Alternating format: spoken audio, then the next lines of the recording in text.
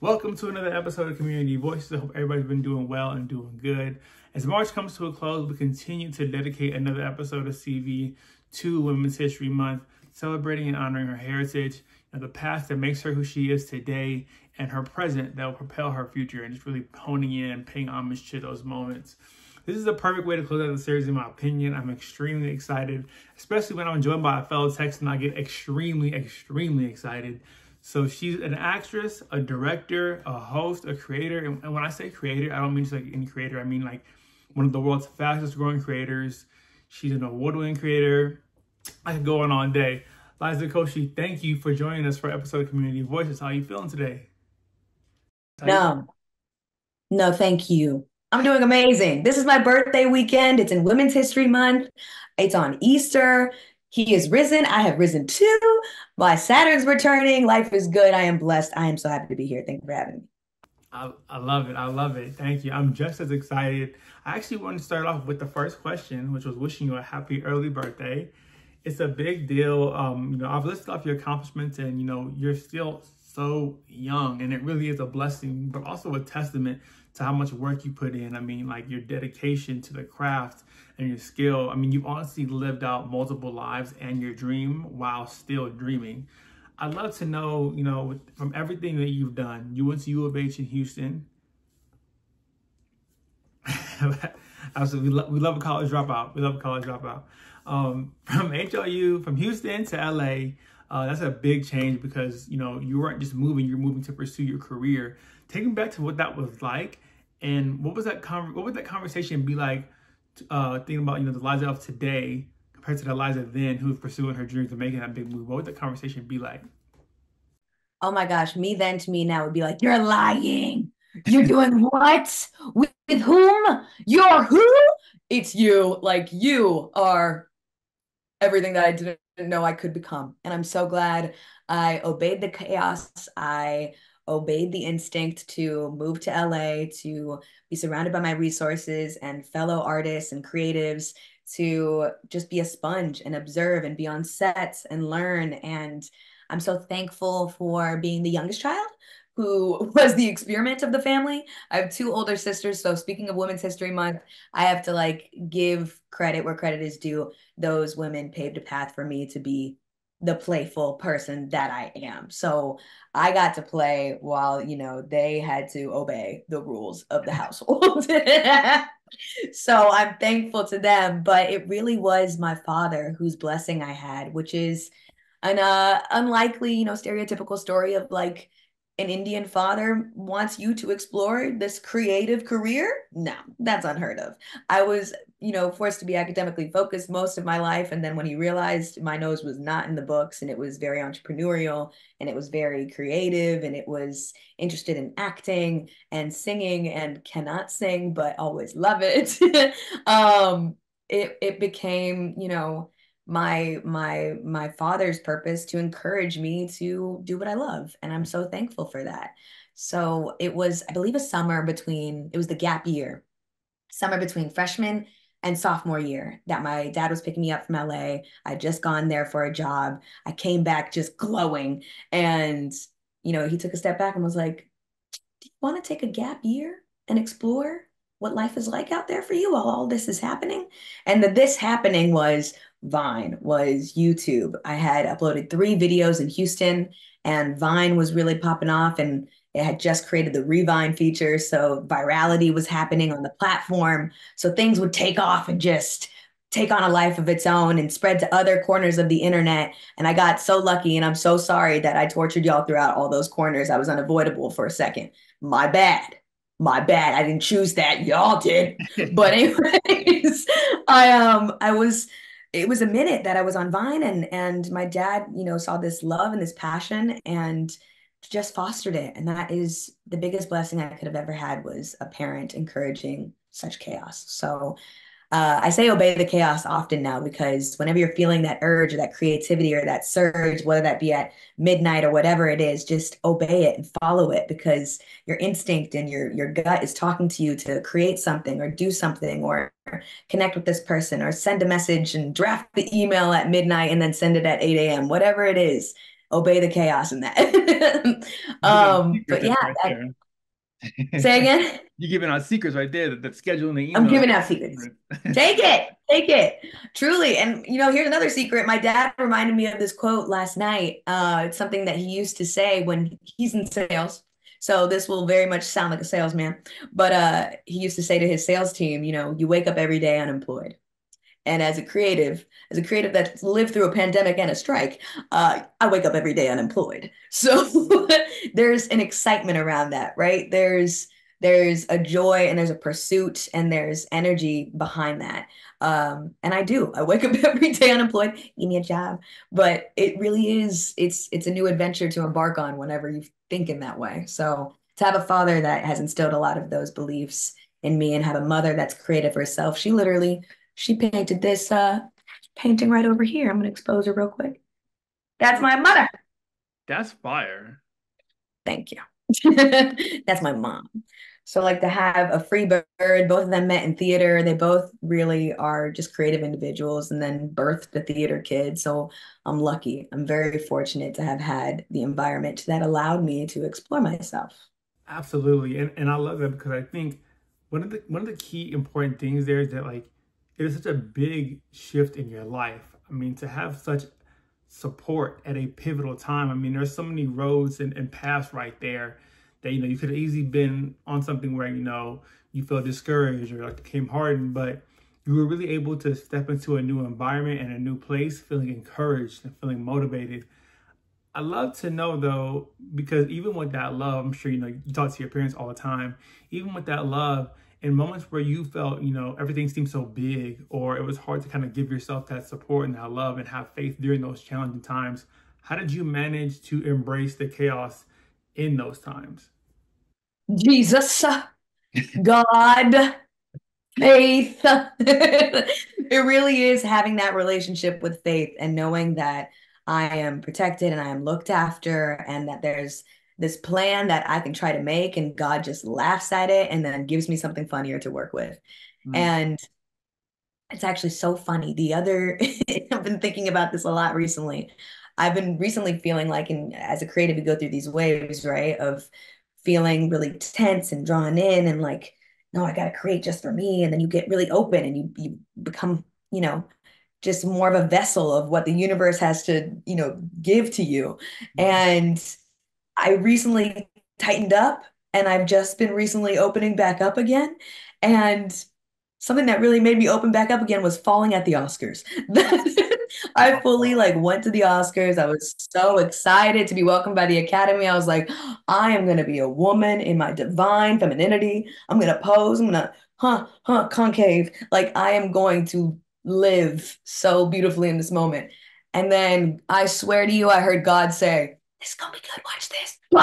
And then just pushed me down. He did it. He did it.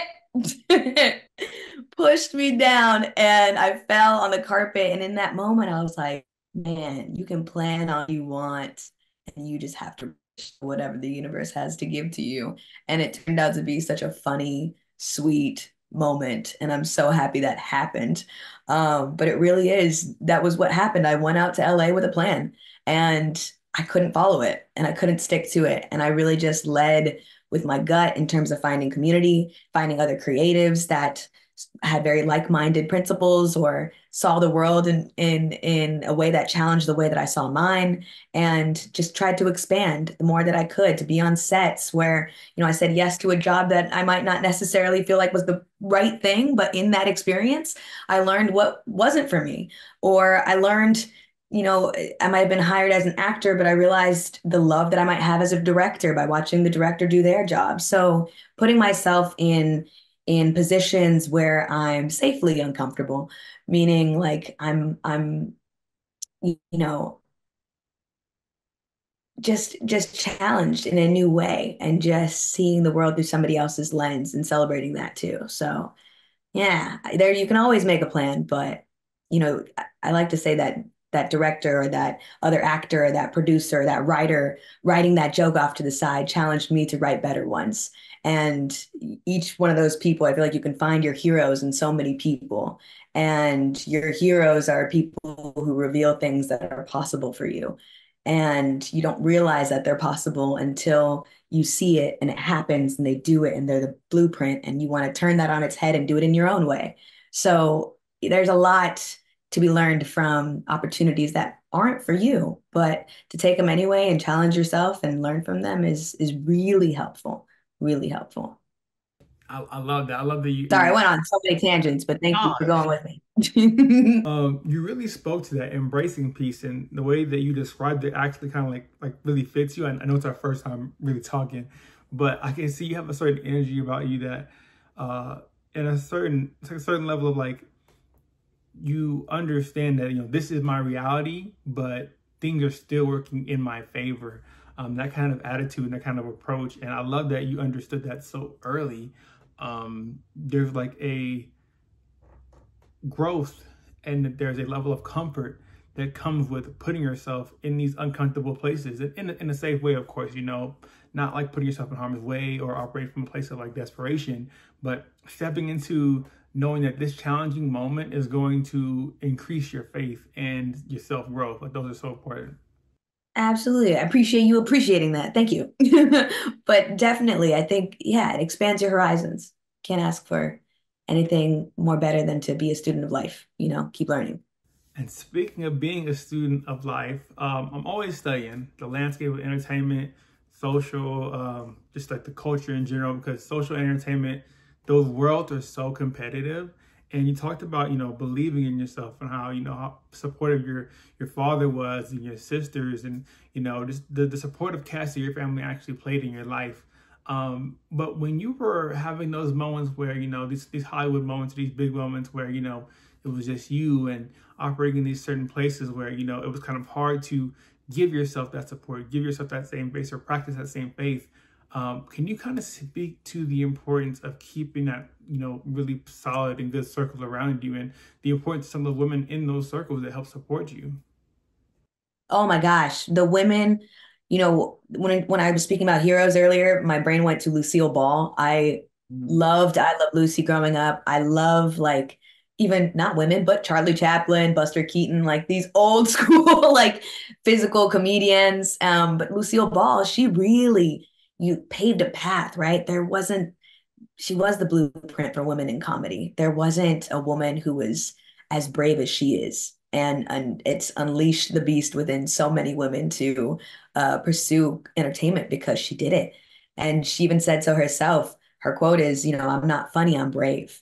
And I relate to that so much. I don't think I'm funny. I think I'm fun. And I think I am brave. And I think I am unapologetic. And I think that's exactly what she was too. So to take a page out of the books, out of the people, or take a page out of the books of the people that you love and admire is so helpful in writing your own story and discovering your own craft. I think a lot of artists are, like mimics of sorts. So if you can take little pieces of what you love about others, and discover your own identity. I think it's really helpful for the foundation of a young creative's career. But to go back to your question about women, sorry, tangent. My mother, my sisters, they've encouraged me. They believed in me. My sister worked with me at one point, and I hope to drag back into the chaos again. But they are just big believers, big advocates, and so humbling. They will ground your ass the moment you start levitating. You can't, get too high when you have family around, right? Like you have them to ground you and they know who you really are and what you really need. Intuitively, they understand you. So to have those circles, so important. Have other, people who have similar dreams or similar outlook, but then also find people who are in tech or are a lawyer or are doctors. And my goodness, like, do your gifts complement theirs and vice versa? Like, show up for each other in different ways. I'm speaking specifically about my brother-in-law, about my cousin, who are doctors, and I could not be the more opposite, brain. But surround yourself with people that are different than you, but also have a similar outlook, have similar moral values. And that is family, and that is faith, and that is, friendships for me. So I'm lucky. I'm very, very lucky, but luck favors the prepared. And I really had to be intentional about who I was spending my time with because you are the company you keep. you are and will reflect who those individuals are. And I would love somebody to rub off on me who's smarter than me, you know? Like I don't read too many books. I need to read more. But if you've read a lot, give me the spark notes. I'm gonna just hang out with you instead of reading that book and become smarter secondhand smoke. You know what I mean? Just keep going. Like Absolutely. it's yeah, important, very important to answer the question. I love that. And I love it because, she was that for you and now you're that for others, like for so many others. And I think, that is so important because you really never know who is watching. And it's just so impactful to continue to just take that in and give it back, which is it's super powerful.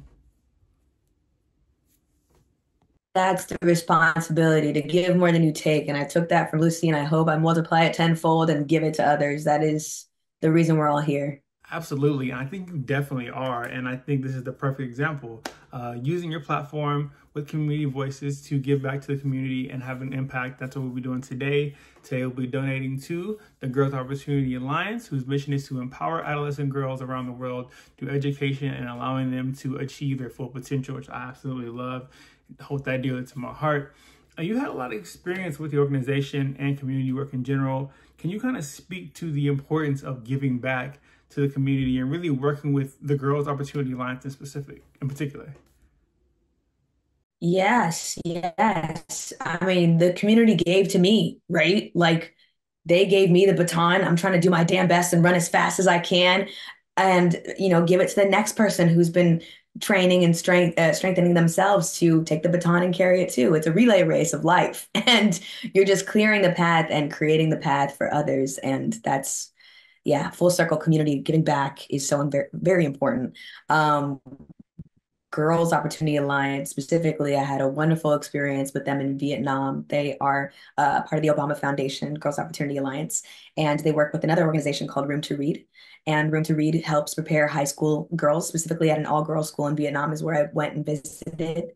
And I got to see how they empower young women, how they tell them how to save up money for college, what jobs are available for them at what age. I didn't have any of that in my high school experience. I had a great one, but I did not know shit about paying tuition and what, costs entailed of dormitories. And they were empowering women to have, if there was a group of women that wanted to pursue a creative career, they would pull them to the side and, help them understand how to speak with their parents about, uh, you know, what is it, just having the conversations that they need to have in order to help their parents understand them and their dreams.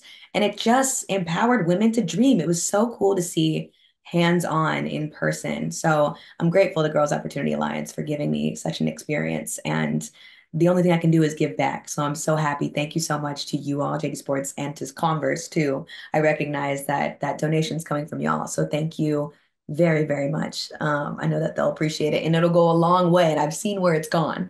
So, yeah, it's incredibly important to give back to the community and empower other young women, future Lucille Balls, or future doctors, future lawyers, future women in STEM, that they have the power to pursue what they want to do. To LA transition, that big move, and what it was like. And, during these conversations, I really love tapping in with people's minds because during these convos, I thought there's just certain unlocks that can really happen about a person's life that really can impact somebody else's life. And for we talked about the importance of faith and self-belief and a supportive circle. But is there one moment in particular that you can really think about or hone in on that really helped you get to where you're at today? And like a moment that, even today you still could think about it and it's still as impactful and, you still really feel it. If there is just one moment, there could be multiple moments, but if there is just one moment, what would that be? Man, I've been quoting a lot of stuff recently because I've been reading and listening to a lot. So I'm just kind of a sponge of all the other inspirers that have been speaking to me. So I don't have an original thought in my brain, but there was a quote recently that I heard of, you're one decision away from changing your entire life. And that can feel like a lot of pressure. Like, okay, but which decision is it? Which one changes my life for the better? I would like that one. Like, I understand the pressure of that, but also like the joy in choice, like to choose your happiness happiness is a choice, just sidebar. But I really do think that moment where I was at the airport, my dad was picking me up and he just saw me just verbal diarrhea about how much joy I had in working in LA and him saying, do you want to explore that? Mm. And having that permission granted moment was life changing. That switched everything for me. And I think it just like opened me up to this world of opportunity and that I can make this an actual thing. It was supposed to be a gap year though. So I will say it was gonna be a gap year. It's been a gap decade. I don't know how my dad feels about that, but I think he's proud. Absolutely. I think your dad is proud. And I mean, like, definitely would take that. He definitely would take that extended gap for sure. Um, I want to ask you one more thing before we go, because, I hate to end this convo because it's been such a super dope and amazing convo, but I have to respect your time. And I also have to go listen to that Beyonce album we talked about. So, my last question for you, and I think this is really important in today's day and age when we think about, the content space and the social world and everybody trying to be authentic while learning to how do they be themselves while also trying to be different, or understanding what that even looks like. Can you kind of like, as one of those pioneers who's been to those things and fought with those thoughts, what advice could you give to someone who is trying to navigate through all those thoughts and through all those things? Like, what advice could you give to someone for it? Oh, if you are trying to be different, you might be the same as everybody else. That's a good one. Trying to become different or be different, you already are. There are so many tiny minutia little details of life that you have lived that are so specific to you. And this is a random ass fact, but there's been 110 billion lives ever lived, human lives. There are 9 billion people on Earth. And your story is so unique. Everything that's happened in the line makes you so incredibly different. And people should embrace that. That me being a mixed kid who's half Indian, half German, raised Mennonite in Houston, Texas, this widely diverse cultural landscape, that specificity, and then even more branches from that, uniqueness is something I try to embrace. And my own personality, if you break it down, it's personal reality. It's how you digest your reality, right? I know it blew my mind too. Oh, wait a minute. Well, no, because I never thought about it like that. That's crazy. It's your relationship with reality, the way you digest what is happening around you, and the way you choose to react to it is your personality, which is wild. It slapped something into perspective for me. Right down, right down, right down. That's going in the It journal for slapped sure. something into perspective for me for sure. Of 90% or life is 90% how you react to it, 10% what's happening to you. So, having that mentality is helpful too, of like, I have choice in this situation. I might not always have control. I got to relinquish, but I'm able to choose how I react to it. Um, I forgot the question. You forgot it, but you answered it perfectly. Like I think that the piece was being that, that being you is being different, and there are so many different people and lives being lived. You don't have to be different. You're already set up that way. So just continue to stay on that path. Don't try. Don't try. Like, don't try to stand out. You already do. So whatever it is that you actually love, foster that and continue that. And, don't, be inspired by others and maybe take a page out of their book, but then shut that book of theirs, turn off the phone and ask yourself what's missing in the world and how do I create it?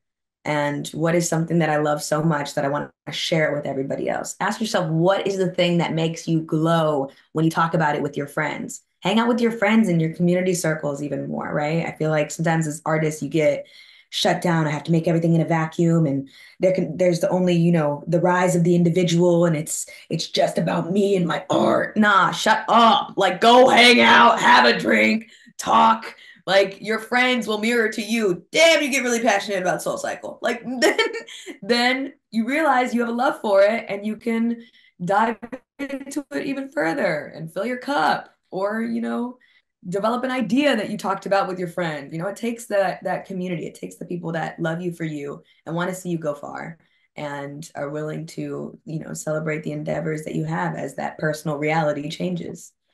I'm not even gonna add on to that. That's the perfect way to close out this episode. It's the perfect way to close out Women's History Month. Even though I feel weird saying close out Women's History Month because it's something that we should be doing like throughout the year. But thank you so much. I wish I could stay longer, but you know, my cheeks are already like hurting from laughing.